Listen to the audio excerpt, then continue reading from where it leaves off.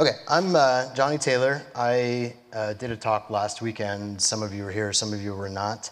I appreciate you who came today, who weren't here, and came last time. That's very nice. We're gonna, like Gary said, kind of do a little review of the conversation last time, and then also have some new topics that are on your sheet there you've probably looked at. Gary led us in a prayer already. I had wrote up a small prayer as well, so if you don't mind double dipping tonight, we're just gonna say another prayer here real quick. I'm sure the Lord won't mind. Lord, guide us in our discussions tonight to be insightful, spirited, and full of your love.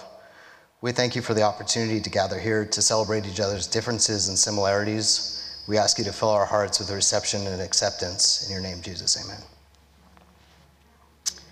Yeah, okay. So I'm just going to go over the first foremost sheet here. This is an open discussion to engage the community in productive conversation. You're encouraged to ask questions of me if you'd care to. In doing so, please be mindful of a couple of simple guidelines that you would find anywhere. If you have a question, you can raise your hand. We'll have a microphone for the people that are going to be using the Zoom or the YouTube to watch it later for your voices to be heard. So please raise your hand to be called to speak. Moderate your questions to be in like a one-part idea for time limitations. I'm going to try and stick to some time conformity tonight, but no promises. Don't interrupt others, obviously, and be courteous. Please have your questions pertaining to the topic at hand. We'll have different subtopics tonight to kind of stick in order. Be mindful of your appropriateness of your question as well. Take into consideration someone else might feel strongly about the topics we discuss, questions asked, or your opinions. Emotions can run high, so let's embrace ourselves and love one another through this discussion. This is not a debate session, and all emotions are valid here. If you are uncomfortable asking your question out loud, a blank piece of paper has been provided for you to write down your question. I'm not sure if I got the pens handed out or not, but there's some pens to be had somewhere. Also, there will be opportunities to write down your questions on pieces of paper downstairs during dinner, and I will be moderating those questions at a certain point after we've all had something to eat. Topics for this evening will include our follow-up from October 1st last weekend, being transgender and Christian, Christianity and politics, representing the transgender culture and our responses to the world, utilizing scripture to have victory in what seems to be a world against us. Follow up on some questions I was asked last week. What gave me strength to transition in faith? What resources were used to empower ourselves? And then a question on minors and gender affirming care. There was also a question about people's sexuality, in which I thought a point to say that this discussion was mostly about gender expression, not so much sexuality, whether you're lesbian, gay, bisexual, so forth.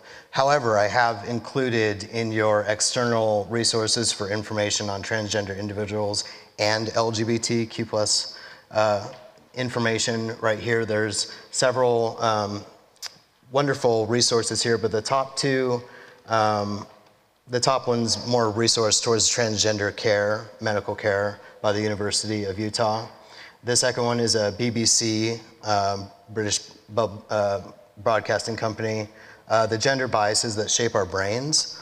And that kind of goes into gender expression and identity, but the University of Utah also has a lot of references to what it means to be each part of the sector of the LGBTQ+A. So please feel free to invest time into checking that out. Let's see.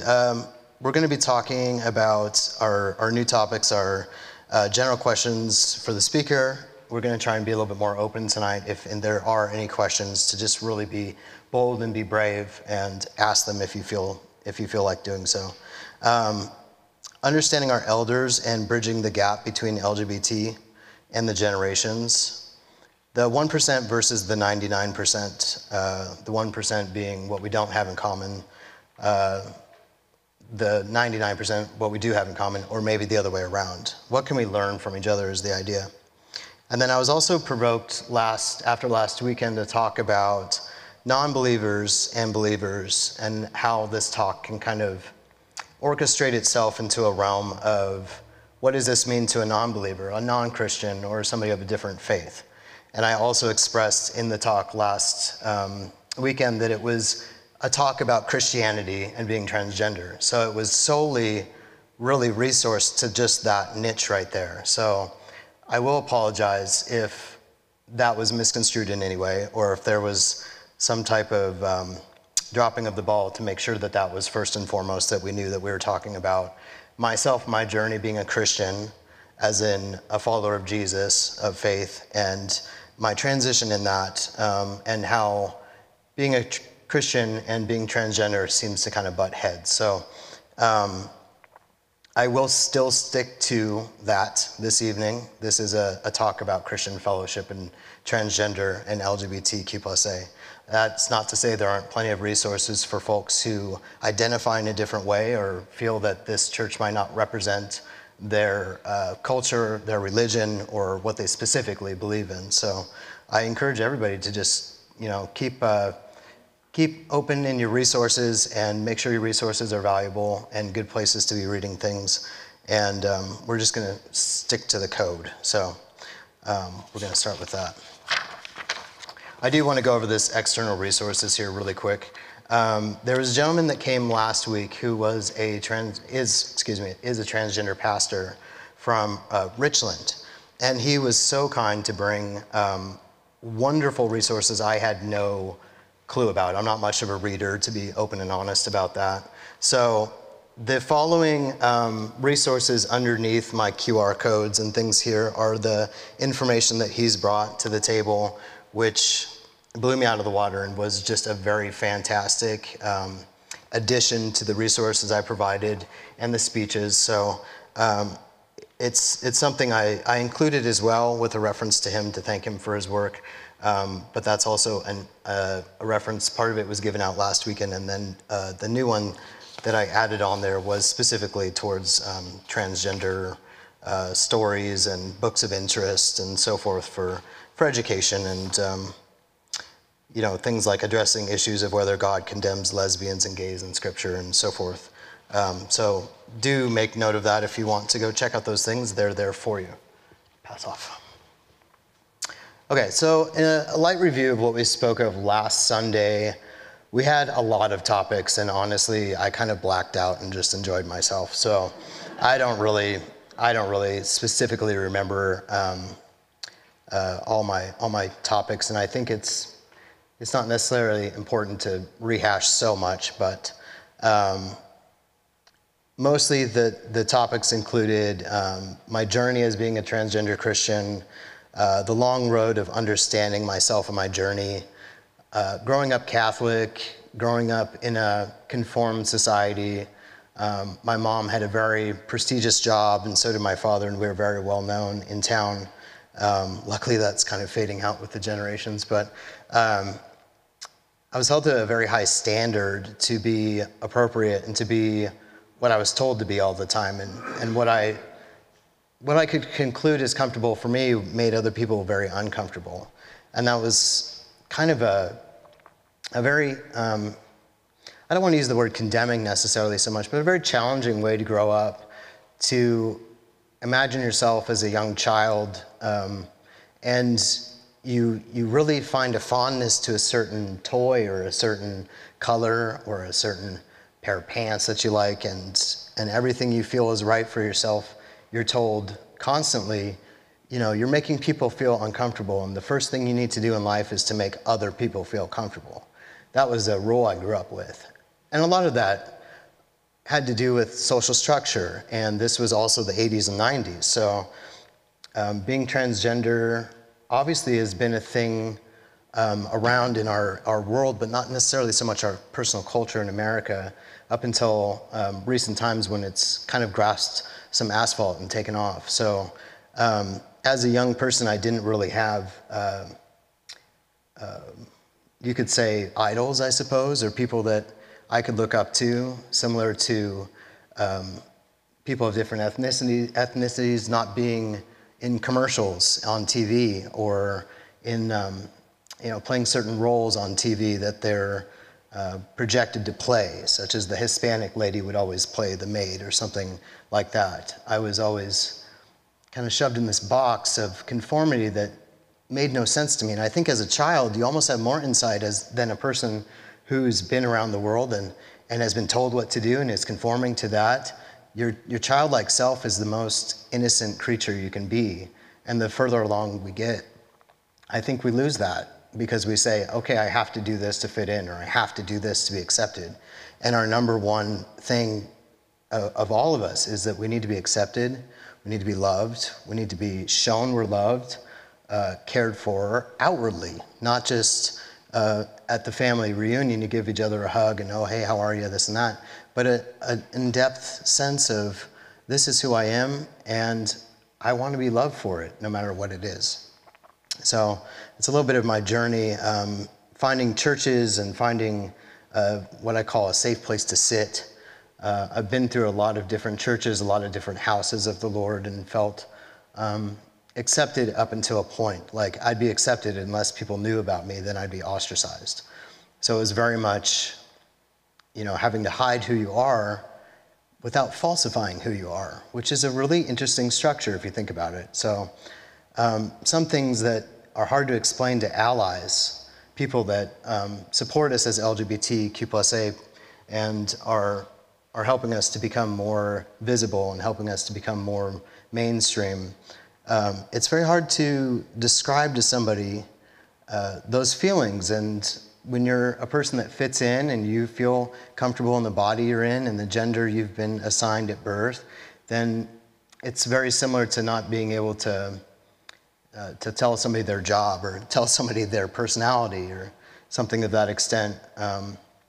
It's very difficult to just feel like yourself inside and then not be represented outside like that. And then when you do try to represent yourself, you're cast aside, or you're not good enough, or you're not, you don't belong, or you don't even have the ability to exist without somebody trying to hurt you or trying to do something negative against you. I'm very new to this church. I've only been here about a year, a little bit, maybe over a year now. And I've really come to a sense of belonging here. And I hope and I encourage all of you to try to find that little niche in your life where you feel you belong and you feel, whether it's Christ-based or family-based or fellowship-based, that you're welcomed at 100%, not 99.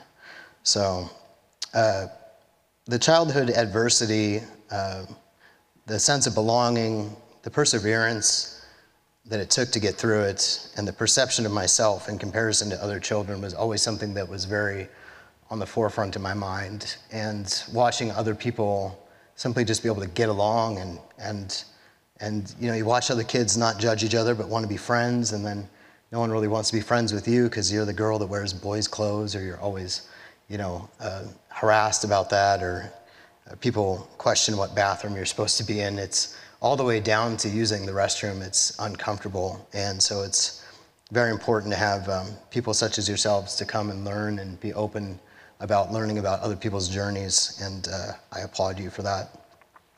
Are there any questions about early childhood or early church experiences, or anything that pertains to that topic necessarily that would be of interest to anybody? I like that. That's good. You have to give us more time. Get out, Gary. No. Okay. I just want to make sure this time to stop and pause for people's reflections and give people time to digest the information. Yeah. So Gary. What age did you actually transition, like at school? Did you go? Yes, wonderful question. I'll repeat it for people on Zoom via the microphone. The question was, what age did I transition, whether it be in school or otherwise? It's a multifaceted question and a multifaceted answer.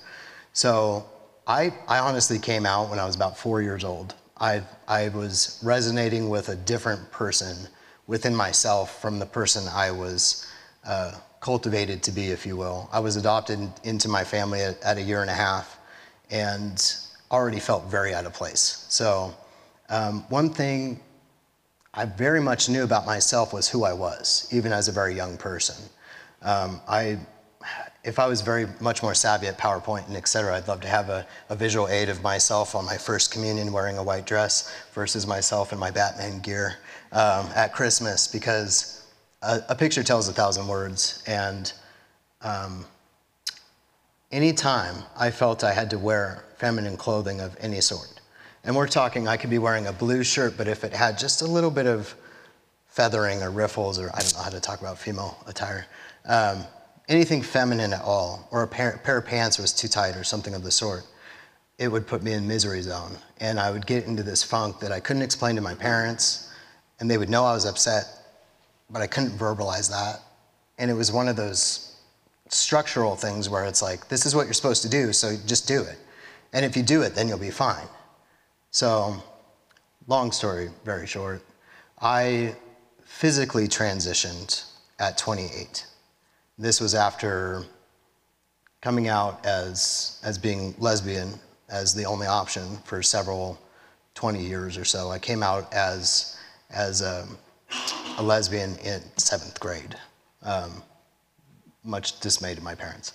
So it's different because sometimes people in my generation, transgender wasn't an option. There was no people out there that I saw that were transgender. There was no media representation. There was no celebrity representation. There was nobody down the block that I knew that was transgender. It just wasn't a thing. So the first step, of course, is to identify where you sit in yourself, and what was available to me was identifying with being a lesbian. So, and in that category, there's different categories of lesbians, how you dress, how you personify yourself. As there's lipstick lesbian, there's butch lesbian. So I was very much, in prison I would have been called the stud, because I was very much as much of a man as I could be while still being forced to be female. So as I grew older, I pushed the limits with myself, and I would encourage anybody that considers themselves transgender to do so as well. Because the very important part is you want to make sure you're making a cognitive decision for the rest of your life. And not to say it's unheard of to detransition, or that it's not okay to detransition. That's very okay. But I pushed myself. I, for a couple years, tried to wear makeup, tried to wear tighter clothes, tried to represent myself in a different way. And it was mostly because I was sick of getting rocks thrown at me on the street and getting kicked out of bathrooms, and I wanted to be as attractive as I could be while not getting harassed anymore. I lived a life of utter harassment and torture as a child from the outside world. And so I, in my early 20s, decided, I think I know where I want to go, but I'm going to really test these waters and make sure you don't want to order a foot-long sub without knowing you want to eat it, you know? So you have to make decisions to push yourself in any realm. That's when you go to college, you got to make sure that degree is right for you. And if it's not, switch it. You got to make sure that if the route you're trying to get to the workplace is not the fastest route, you switch it. It could be considered in many realms of the world, but physically had top surgery at 28. And so I was a full-grown person then, and had tried the other half of the street, did my best with that, and really resonated with what I was at the time. I performed drag for 10 years as Johnny Angel, and I ended up legally adopting that name because drag allowed me to be the person I knew I was once a month. I could wear whatever I wanted to wear. I could put facial hair on. Luckily now, the good Lord's given me a little more to work with, but I could put on any facial hair I wanted to. I could wear whatever I wanted to, and people loved me, and they cherished me for that person. So as I went through more stages of transition, which was name change and how I wanted to be addressed, and the things I wanted to do for my inner person and for my business person, was to make sure that whatever name I chose for myself was meaningful. And part of Johnny Angel was that persona that's always been in me since I was like very young, like 3, you know. And the closer I got to that person I could be, I realized, woo, epiphany, that's me, here I am. So I dedicated the rest of my life to being Johnny still, too, because he gave me the courage to allow myself to resonate with who I was. So, family knew forever. When I transitioned, people were like, finally, we can stop calling you a girl, you know? And I'm like, well, thanks, I hated it anyway. To answer your question, there are several parts to it, you know. Self-identifying as a young child, which we should all be allowed to do. Recognizing who I was as I got older. Testing the boundaries of who I thought I was to make sure. Crossing that boundary in the drag world. Becoming more comfortable with myself. And being able to finally live the lifestyle that I feel blessed and favored in. So, yeah. I'm a long-winded person, so be careful with your questions. Anybody else in that realm? Yes? I wanted to ask, I don't mean to downplay anything that you experienced because it's obvious that you were discriminated against, but kind of female to male, my understanding is they're more kind of analyzed as opposed to male to female. It's more they're considered, people are very hostile against it. It's just kind of harder for a woman who wants to start dressing who looks more masculine and start dressing more femininely. So my kind of understanding is what I'm trying to describe is when you started dressing more masculine, when you started before you physically transitioned, when you socially transitioned, started wearing more masculine clothes, started acting more masculine, did people still treat you more femininely? Did you have to say, hey, no, this is me? So I dressed masculine from day one. You know, when I was a little kid, I threw exorbitant fits. And it was deal with the fit or let this damn kid wear what he wants, you know? So I wore masculine clothes since I was very young. And I would steal my brother's clothes if I didn't have the clothes I wanted. Even to the extent where I would wear what my mom would put me in to get to school, and I'd wear the clothes I put in my backpack when I got there. So, but people always kicked me out of the bathroom. They always said, you're in the wrong bathroom. I had a security guard at the Denver Art Museum chase me down the hallway with my mother, who said, ma'am, you can't let your young son use the restroom in the women's restroom. And she looked at him and she said, this is my daughter. And it was those points where I was kind of like, shit, really? You know, I have to be told, you don't have to tell him I'm your daughter. You know, I'm trying to live this role, right? And it's been a lifelong affliction. When I started dressing more feminine, of course, then I had men coming after me, women coming after me, and it was like, okay, well, I've passed the test. I'm now attractive to everybody, and I don't get harassed anymore. I get asked out all the time. But then it's like, well, I don't want to deal with that either. So when I finally was able to have male on all my certificates and all my dressings as far as social code goes, IDs, the birth certificate, et cetera, that's when I finally felt like I could do things and represent my full self without even having a question. And since, even before transition, people thought I was a boy. I was on the boys' baseball team when I was younger. I had girls chasing me all over the place. It was heaven, Puberty hit and all downhill. But I'm not sure how to answer that very well, other than I do agree. I think what you're saying is that sometimes men who want to transition to being female have a harder time due to their physical dispositions. Is that correct? Yeah, yes. It's more obvious of a transition, whereas for you, even if you try to transition, people still try to call you female because they might not notice the difference. Right, and that's very much a thing. And that's our duty as a culture, to start being more sensitive and using our ocular perception. If I can't identify this person's gender, then I shall be genderless as well. I shall not say, yes ma'am, yes sir. It's, how can I help you? Is there something you're looking for? And leave it at that, It's something that I think people are working very much hard to try and switch how they're speaking and be more aware of people's disposition in this world, that there isn't just two genders. In fact, there are several genders, and all of them are okay. So I do agree that I have several friends who are transgendered females, and I see their struggle. As a barber, I worked on a younger fella who I thought actually was a transphobic person at first, and I had a very hard time getting along with him. Well, it turns out he was going through his own journey, and he came out as transgender and fully transitioned and is now not suicidal, went back to school, has his beautiful hair grown out that I used to cut ever so short. And it's things like that where I then had to work on myself when this person transitioned to, in my books, change the name. In my books, make a note. This is not this person anymore, this is this person. In my phone, change it too. And then when they would call, remember, because their voice was still quite in a low register, I knew who I was talking to. But I need to make sure that my natural brain doesn't tell me I'm registering a male's voice, so I will react to a male, right? So it's work, it's so much hard work, but I do feel in some ways that's an accurate statement. As genetic females, most of the time we have hips that we have to hide. Our shoes are size 5. Try buying a cowboy boot in size 5 men's. It don't exist, baby. No, it don't. So the struggle is real, for sure, in that realm. Does that adequately answer your question? Okay. Anybody else have any thoughts on that?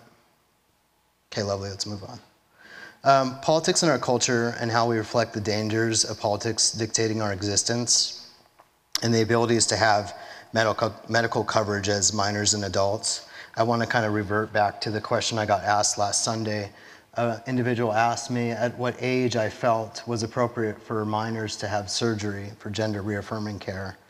And I was really like, that's so difficult. And I think I stumbled through it adequately, but I'm going to be short and simple on it. This decision is between a very well-educated person who does the surgeries, who does it for a living, who knows the demographics of people who back out and has the statistics to say this person at whatever age falls into the category of being potentially a person that might not resonate with the surgery. This means that there is, of course, statistics that say that certain people that go in for certain surgeries will then back out of the surgery. And that can be concise with a certain age group.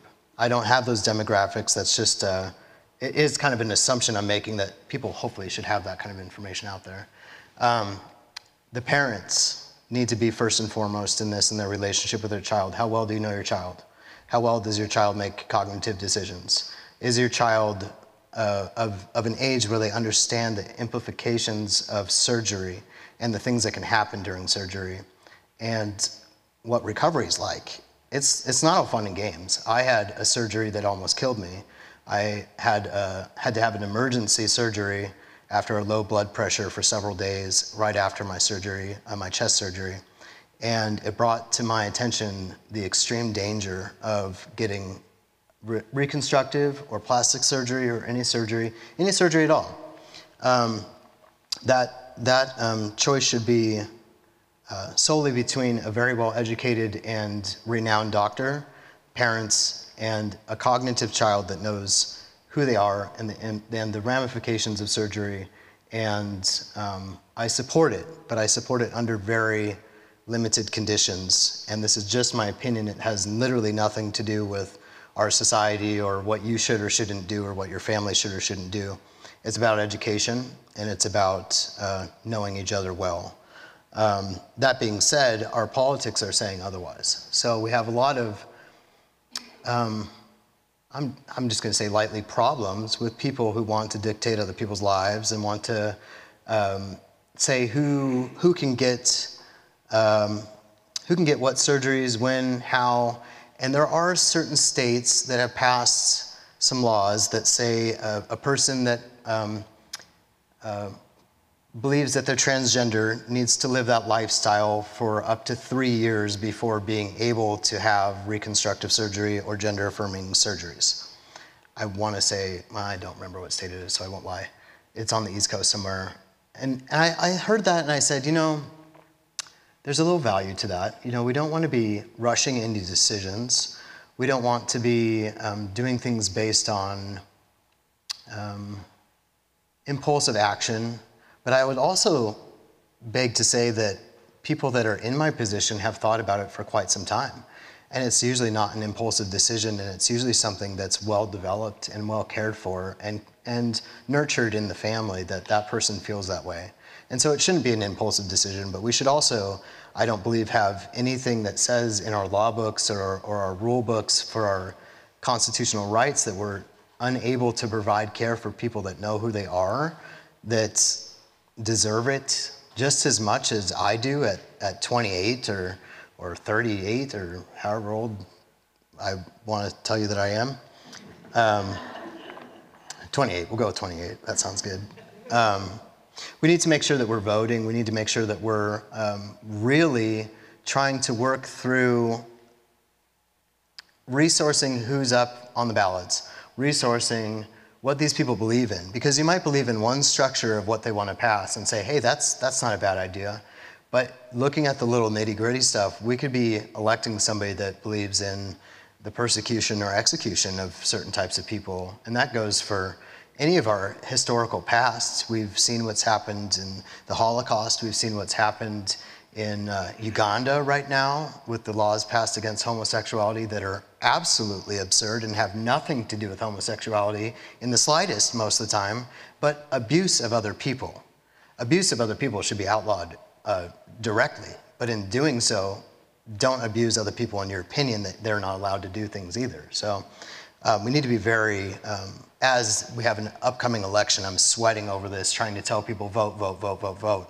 Locally, federally, state, it's very important because they're coming after our libraries, they're coming after our resources for our youngsters to have available curriculum provided to them when they can't get it otherwise. It's very important to be able to have our libraries stay open and have provocative material in them that should bother everybody, because all of our opinions are valid and all of our belief systems are valid. You can't put Anne Frank's diary on the chopping block and have Mein Kampf running free. That's not acceptable to me. And that's what's happening right now. Anne Frank's diary is in the banned books club. Mein Kampf is not. Think about that. What is fair to say who deserves what coverage and the ability to access treatments? How current laws are being passed or attempted to be passed will hurt literally everybody. There's several categories of individuals who deserve to have constructive, reconstructive surgeries on their bodies that have nothing to do with being transgender. There are people born with deformities. There are people born with adverse physical, sexual markers. You know, we have people that need these surgeries for life-saving resources to be able to live in our society without even being LGBTQ+A. We have women that want to have their breasts enlarged. Well, that would adversely affect them to be able to do so. We have gentlemen that have testicular problems that would not be able to get testosterone. That's gender-affirming care. So these are things we need to think about and remind people that are not very educated on what they're passing that it will affect their culture too. The straight cis culture will be affected by these laws. And they think they're coming after us, but they're biting their own tail. So it's very good to be educated on who all will be affected by these situations. And does this follow a Christian viewpoint of loving one another, or even a non-Christian viewpoint, I'm gonna go there even though I said I wasn't going to, of a humanitarian effort to make sure that people are taken care of in our communities, in our families, and otherwise? How is reducing care in a healthcare field loving each other? How is that in any way, shape, or form saying, I support you as an individual no matter who you are, I love you and your body and your position in your body? We need to make sure that if we're not coming from a Christian perspective, we're coming from a humanitarian perspective where people are valued at being a human being, not a label, not a gender, not an associate, not something that's a conglomerated group of people we can just rid of when we don't feel like serving them anymore. That's not the Christian heart, nor should it be anything of value to people that love and care for each other. Even if I don't know you, I don't want you to go through hardship or pain. I help people that don't deserve it because I still want them to be able to have opportunities to better themselves. And even though somebody might come against me in my culture, my transgender, I would still say to them, well, I really hope that your wife gets those breast enhancements this month. Because if that's what makes you happy, then I'm about it, you know? I'm not so prideful to say I don't support people that don't support me. I will still support you even if you don't support me, because that's the standpoint I take in my culture. I won't be the guy that's going to be speaking negatively about other people, because I don't feel like that produces what we're supposed to be doing either. If you want respect, you have to give it as well. And we really need to work on starting to give people that don't deserve it a little bit of respect, to try to understand where they come from more. That sounds really convoluted and super hard, and granted it is, but if I can do it with my grandmother, anybody can, so. It was brought to my attention that I referred to God as he, him last Sunday. Now that's something I had thought about, and I was like, I'm gonna touch base on it just for a moment, because I do think it's an important thing to talk about in our cultures as we're trying to become more inclusive. Gary introduced me to the Inclusive Bible. Is that the accurate name of that? Okay, thank you. And also since the talks, and since I've been talking with people I don't even know, they're like, have you heard of the Inclusive Bible? I said, gosh, yeah, it just popped up on my radar about a week and a half ago. Something I'm going to buy and try to do a little bit of reading in. But I also really want to say, whatever you're comfortable with is okay.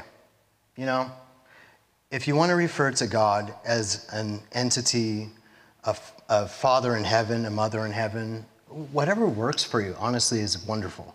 If you don't vibe with Christianity, you don't vibe with God, then you don't have to worry about it. But I also was, from a transgender brother of mine, had brought that up to me, and he says, you know, we're trying to be more inclusive in our scripture, and we're trying to be more inclusive in this, and I just kept noticing that you're referring to God as him.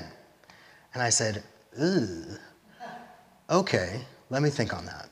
Is that something I could change or I'm willing to change? My opinion on it is, what's the focal point? Are we focusing on gender again, or are we focusing on God? And the main point is that we need to be focusing on God, focusing on Scripture, and how to use Scripture and our faith to be able to surpass difficulties, use Scripture to empower us. I did feel slightly bad about it, though, because here I am asking to be called the gender I resonate with, and then having somebody say, well, maybe God doesn't want to be called him. And I'm like, all these points. Okay. So I want to be sensitive to that, and I'm going to make a pledge to work on that, because I do feel it's important. But I also feel like if whatever gets you there works for you, it's okay. And it's okay to refer to God as mother, father, whatever you want. Every transcription is different. Every era has a different viewpoint, and they're all valid. So I will probably continue to refer to God as him. Growing up in the Catholic Church, that was what it was. He was our Father in heaven. And for me, that's what's comfortable. And being adopted, that always really resonated with me big time, because I didn't always get along with my adopted parents. And the one thing I had that the church gave me was a Father in heaven that I could always make proud, or structurize my thinking to say, I have one parent out there, and I never thought of God as a female. My dad would always nag us. My dad was not religious. He'd say, well, God's a female. God's a female. And at my youth, I was like, no, he is not. You know, like, I was always really frustrated. My dad loved to poke the bear, and he knew that that one would get us. And so I now think back about my earthly father and how smart he was. But I just want to say, for anybody that took that in a way that felt non-inclusive, that I apologize for that. But I also feel like we're all just doing our best. So, moving on. One huge topic I want to touch on that is kind of in the now in our church right now is understanding our elders. And this goes right back to talking about my dad. So, one thing I noticed when I first got to this church was mainly made up of an older population. And upon entry, I was like, okay, I'm bald, but I'm the youngest one here.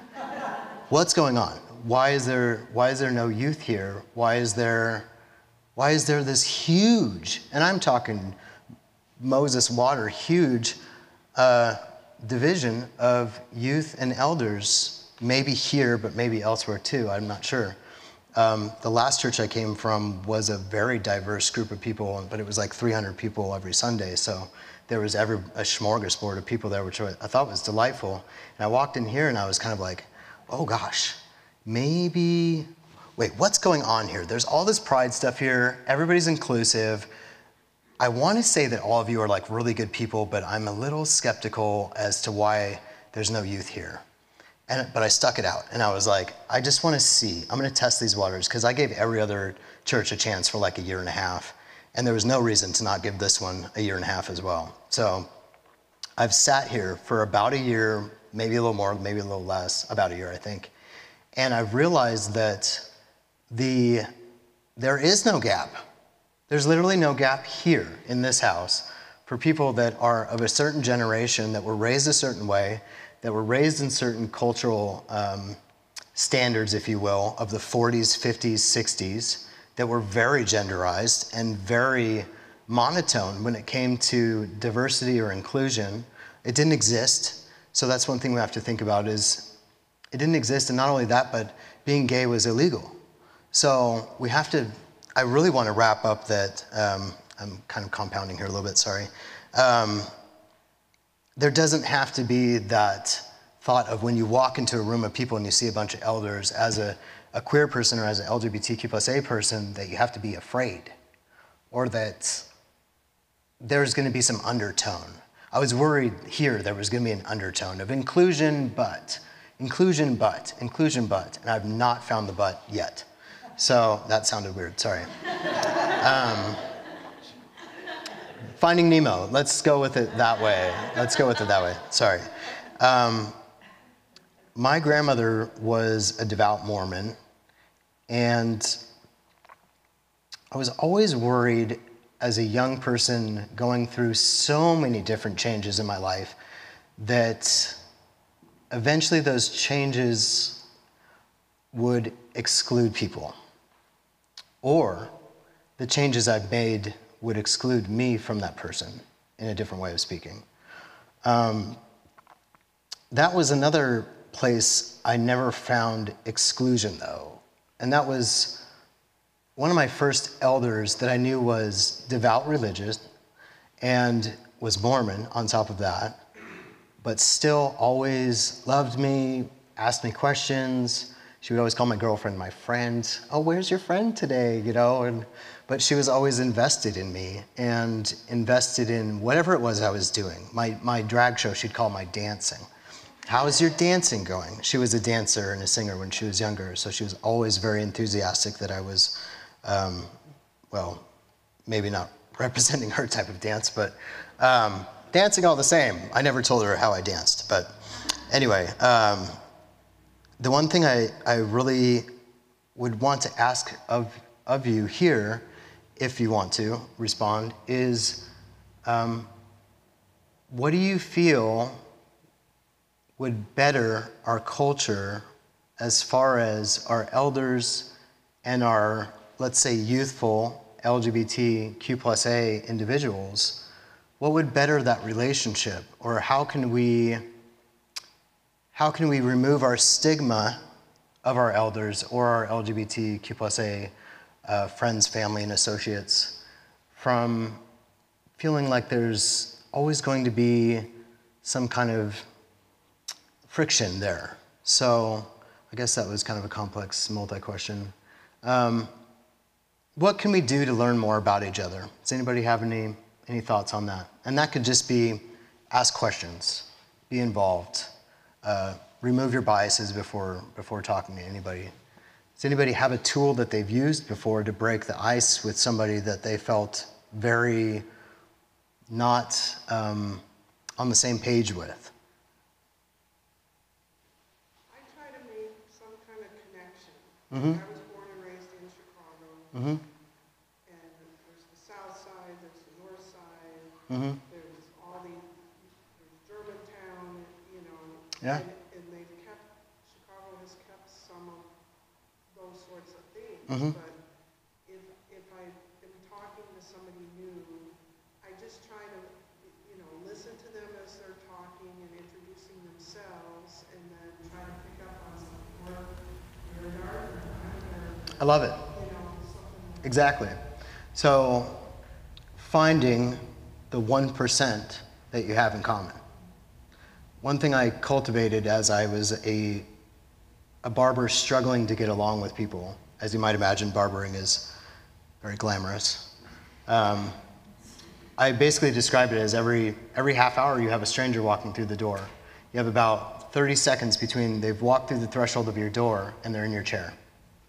My job is to not only produce the haircut they're looking for, but to socialize, engage, and to find something to engage about. And when I first started my barbering journey, it was very much together with my Christian journey, my renewed faith Christian journey. And I came up with the concept of the 1% and the 99. And this is not the billionaire concept, by the way. One thing I tried to do, if I knew somebody was coming into the shop that I just was like, here's this person, oh gosh darn it, I gotta figure out how to like this person today. I gotta figure out this half hour I gotta be with this person. I would really start with ocular perception. What do they got on? What's going on today? How's their disposition? How are they holding themselves? And I watched a show one time, this is off kilter a little bit, Dr. Pimple Popper. Bear with me, hot second, just bear with me here. The one thing that she did that I learned from so much was she deals with people that are hurting, that have maybe physical deformities, and they're there to get caretaken, and they're there to solve the problem. And the worst thing you could do is make it worse, or to say something that might be taken negatively. So I just love her to death. She walks in the door, I'm gonna play pretend here. Ah, Gerald, well, what are you doing here today? You look great, you don't need me. What does that do? It wide opens the conversation for trust and acceptance, where you can say, oh man, I just love that blouse you have on today, or that color just makes your eyes pop. Oh, you just look wonderful. And I started implementing that into my career, where somebody would come in and I'm like, oh, ooh, this hair, but I gotta go, ooh. As a bald person, I just really love that you have this much hair. And I really love that I only have half an hour to figure this out. But it was one of those things where we can use that 99% of how we don't get along and we don't see eye to eye and we don't have anything together as fuel to the fire. We can just keep dousing that fire with that oil and saying, oh, well, let it burn. To hell with it, who cares? Or we can switch it around and say, there's something about this person, even if I have to fabricate something. I'm not a liar, but I can be a fabricator. To say, gosh, it's Gary again. Oh, Gary, gotta deal with Gary. Now, Gary, you know what? I wish I had a pair of pants like those. Those are real nice. They look durable. Okay, too much fabrication. Okay, too much fabrication. Rein it in a little bit. I could use anything against this person.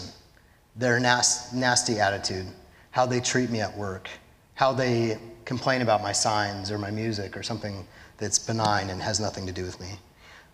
Or I can say, I'm gonna control this situation and I'm gonna make this person know that I'm putting my best foot forward to try and engage with them on a cordial level, and I'm gonna put pleasantries right out there first, and they're gonna see how much effort I'm putting into it in an organic way.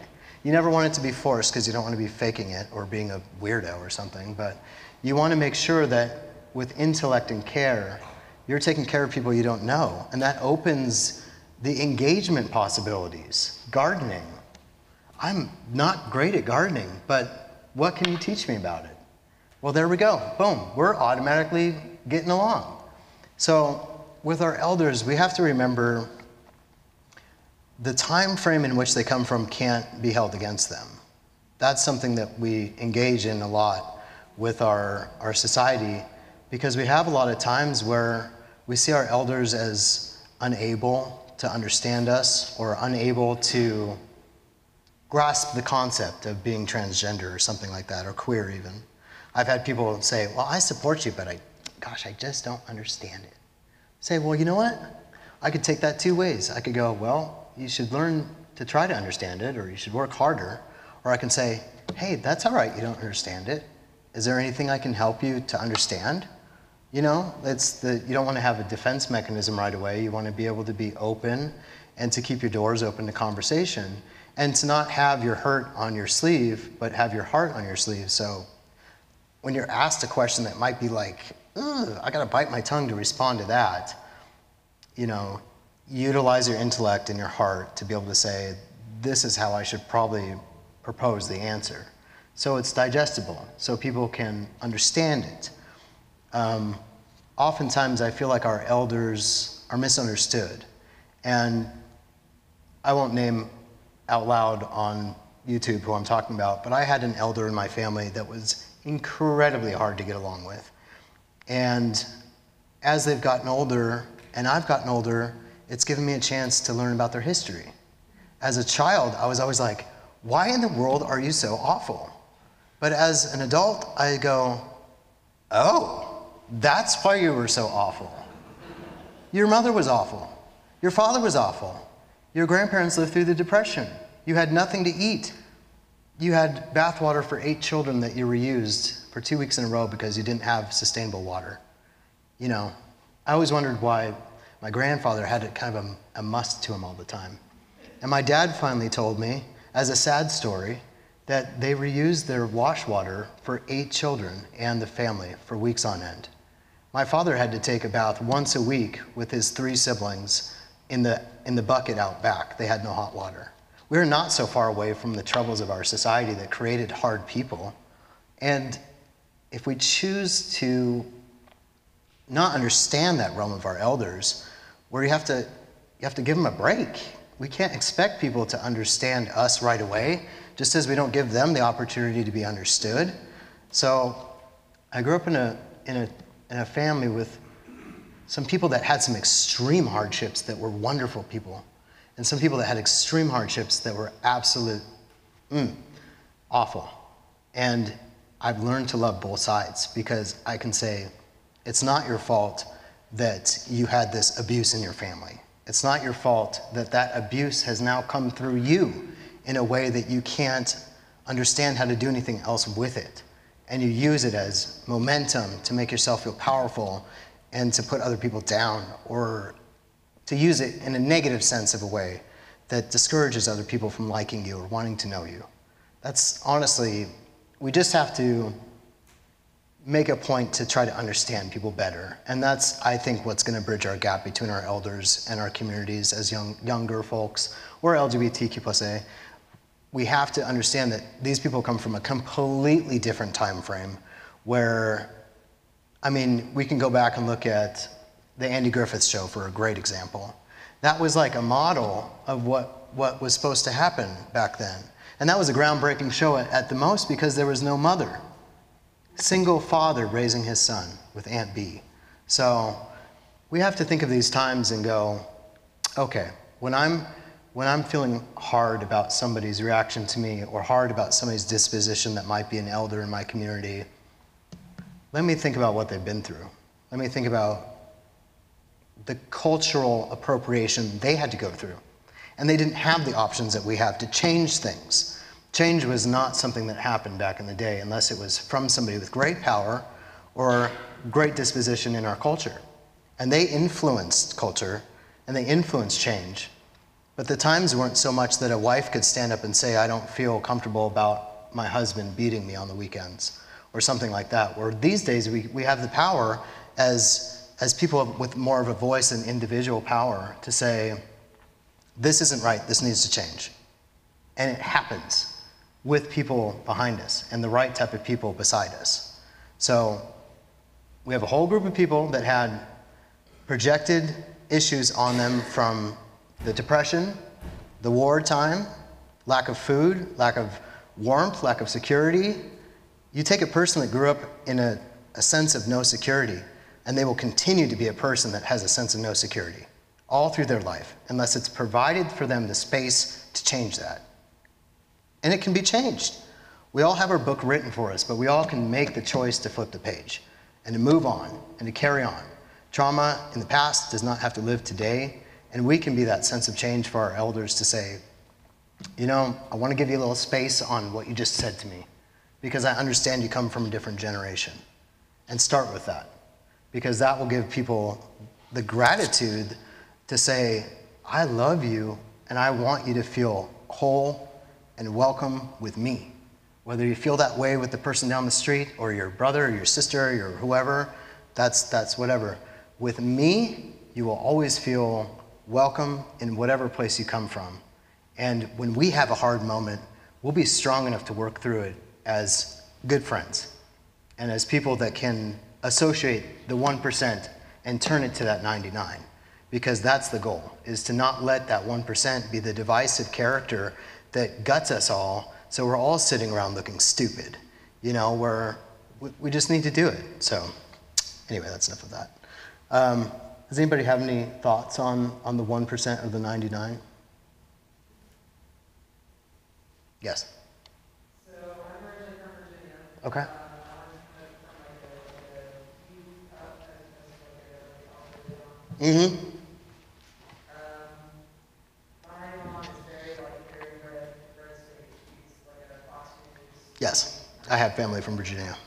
I came out to her almost accidentally. It was like, and she said, that means you're interested in cows and pigs. Right? That sort of thing. Okay, And I told her you need to stop getting all your information from Facebook and that sort of thing. correct. But she would wince when she saw like two lesbians kissing on Mm. TV. She didn't like, she thought that transgender people were weird, that sort of thing. Mm-hmm. But kind of like meeting her child and becoming more important for her, and just like over time, her being exposed to the fact that I was like interested in women at some point. Mm-hmm. I had a transgender girlfriend at one point. These kind of things, like I was associated with her, and that's when I started to have her like these situations that started being like something she had to be concerned about. It was just, you know, all these like trans laws coming into place, like oh, that might affect my daughter's girlfriend. Yes. So Yes. in some cases, like if they have callous to it, I feel like sometimes the only way that will matter is if it matters to them.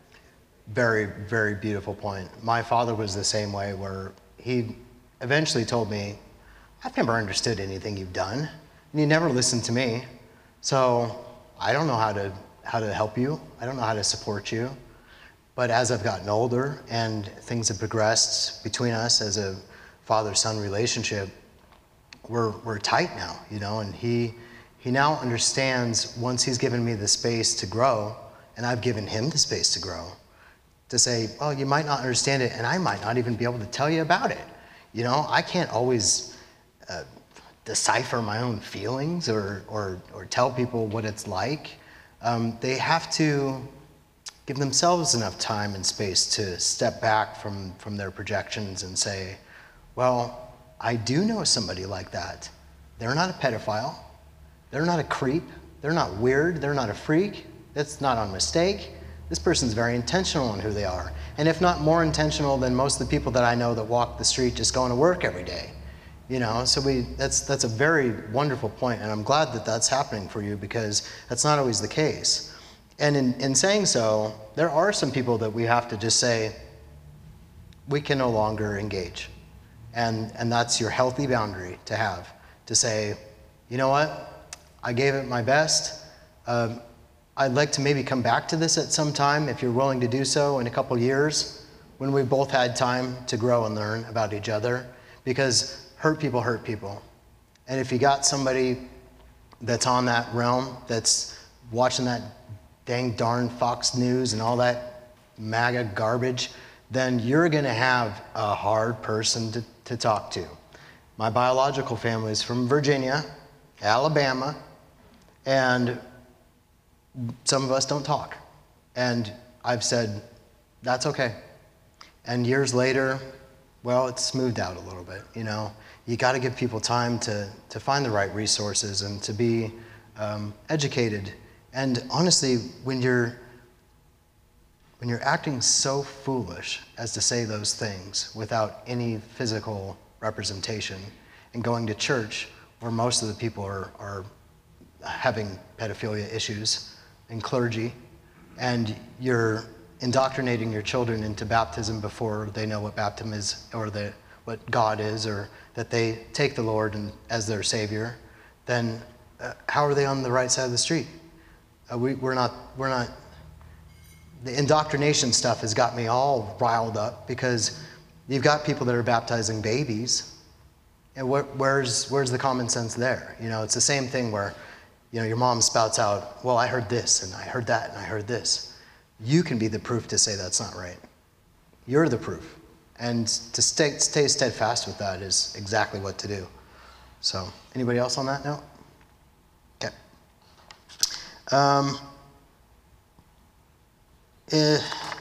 Yeah. I always write stuff and then I just carry on, and I have to catch up with myself. So, a little tidbit on what I said I wasn't going to talk about. Non-believers and believers together for a greater cause, how to be understanding and inclusive. So when writing these speeches, I don't know who's going to show up, I don't know who's going to be here or who's going to haggle me or whatever. So I really try to stick to my guns on my word, and try to get to the point where I can say things that are kind of conducive for both sides of the fence. And for me, I've grown up on both sides of the believing and the non-believing. It's much easier to not be discriminated against if you don't go to church. There you go. It's easy. Don't believe in God. Don't believe in heaven or hell. Don't be a faithful person if you don't feel it resides in your heart.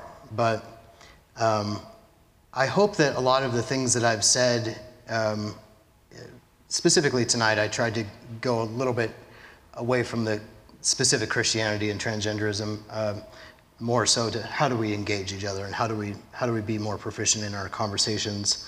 The thing I'll say about that is we have a lot of common differences, whether it's Christ or not. We always have the 1% we can turn to the 99. We can always start off on the right foot. We cannot be presumptuous about people's opinions, because opinions create prejudice on our side of the fence as well. And represent yourself in the way you want to be remembered. That has nothing to do with Christianity. That has everything to do with just being a good person. I have a thing I call self-checkout. When I'm thinking about the world, my situations, other people's situations, I put myself in self-checkout. Am I thinking about this accurately? Am I thinking of it from a Christian perspective when I need to, and a non-Christian perspective when I need to? Depending on the audience or the engagement? Maybe. What I want to always be doing is doing my best, putting my best foot forward, and to try to remember that's all anyone's doing. No matter if you're coming from a church background or not, we're all simply just doing our best to try to understand the world around us as it's ever changing. And it changes in a blink of an eye. One day there's one description of something, the next day the description's changed. So how do we just give each other grace in that moment and say, oh, well, I actually heard that the updated whatever is this now. Oh, thank you for that information. Move on. It doesn't always have to be a debate. Using critical thinking. Are your sources accurate? Are your sources something you should be repeating? Are your sources something your Aunt Jenny told you, or something that you can look up and have it be the same through several different sources? That's something we learned in early childhood development, was to make sure your sources are accurate and that you're representing your sources well. You can't just throw in your opinion and then call it a fact. You have to read the whole damn article and then say, well, this is what the whole damn article had to say. Not just, well, the header was this, and then I think this is what the rest of it is. So represent yourself in how you think and your critical thinking. And Christianity doesn't make you a good person. It doesn't. You yourself and how you choose to act and represent yourself makes you a good person. And the way you want to be represented makes you a good person. Reading the Bible has little to nothing to do with being on point. You can Bible aside, you can be the best Mother Teresa you darn well please. And it has nothing to do with Christianity. But I do firmly believe that Christianity, if you're on the right side of the street, will help you to understand people better and help you to understand where people are coming from when they resource the Bible against you. We're getting to a time point now where I was not quite sure if I was going to make it through all this or not. I want to go through one last thing, which is normalizing heterosexuality and transgender lifestyles in our world, and it's very, very meek and mild here, but there's an extreme power struggle between the old and the new, and I think that that's what we're finding in our politics, where the old white guys had a lot of control for a long time, and the old white guys starting to realize, oh gosh, there's a whole lot of other people in this melting pot of our created Americas. And those people are starting to get a voice, and they're starting to get platforms. Taylor Swift, what a wonderful lady. I don't listen to any of her music, but I do know that she uses her platform to give space for people that don't have space, that are trying to be eradicated. And the power struggle is going to be on and popping for a long time, because we have to get reform into our politics to say that people of a certain thought process don't contribute to society. They contribute to the lack of society, if that. They want to control the population to make it what their comfort zone is. And that's what's happened since the dawning of time. The Crusaders come in and wipe out all the people that challenge them. They wipe out the indigenous populations that they don't understand, solely because they don't understand them. Well, history is repeating itself.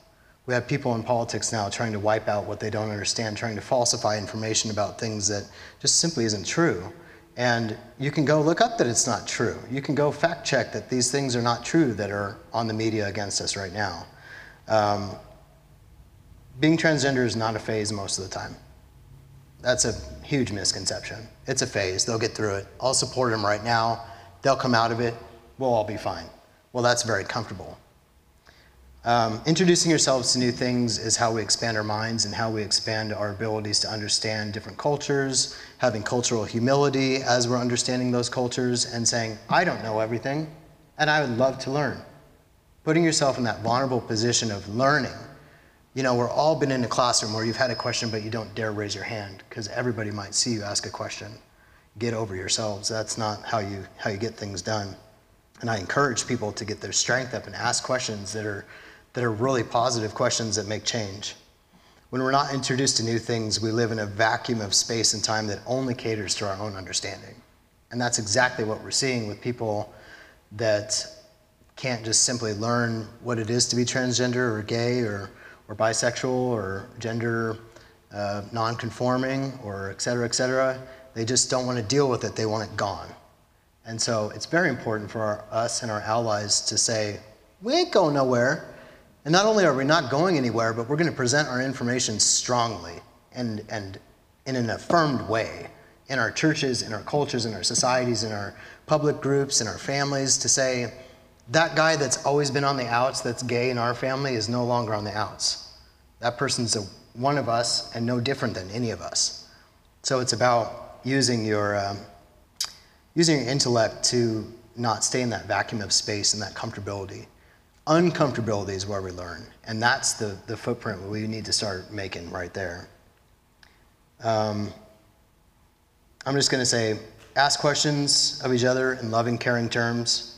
Do research to see if you're right. Vote, vote, vote, vote, vote. Make a positive, educated changes in local, state, and federal legislation. Pay close attention to your city councils and who's involved on them and what changes they want to make in your own town. Thank you, Megan, for being a great city councilwoman, by the way. The things that are up on the chopping block are book bans, anti-trans legislation, anti-trans healthcare for minors and adults. They're now trying to limit the care that adults, grown people, can make for themselves in our world right now. I'm not going to go down like that. So cultivate yourself to be a well-rounded, evenly tempered, well-mannered, and highly educated individual. The single best way to be a powerful person is to be educated. That's what I got tonight.